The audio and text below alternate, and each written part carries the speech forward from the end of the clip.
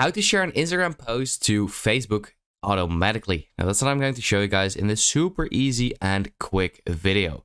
So let's get started right away. Now what you want to do once you're here in Instagram, you want to click on the top right on these three lines and then go to settings. Once you're there, you want to scroll a bit down to see the Meta Account Center. And there you want to click on it. And here you want to make sure that your Facebook account is actually connected to your Instagram account. So all you have to do is simply click on here and you will see something like connect Facebook account. And then you just have to log in. So once you've done that, you can actually create a post. So click on the top right on the plus icon and then click on post. So then select a picture or video and add a caption at the top.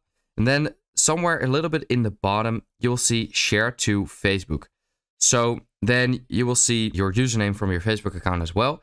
And then you simply want to enable that and share Instagram stories and post to Facebook automatically. So here you can like automatically do that. So every time from now on, when you create a post or add something to your Instagram story, it will also be added to Facebook.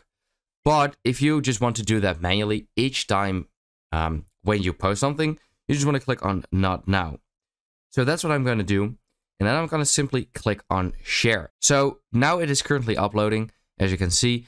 And once it is done, I will simply just move to Facebook real quick.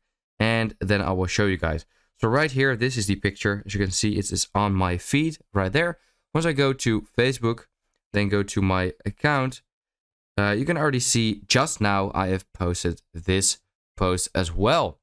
So that's how you can share Instagram posts to Facebook. Very easy. I hope this video helped you out. Let me know in the comments if it did, and then I will see you next time. Have a good day.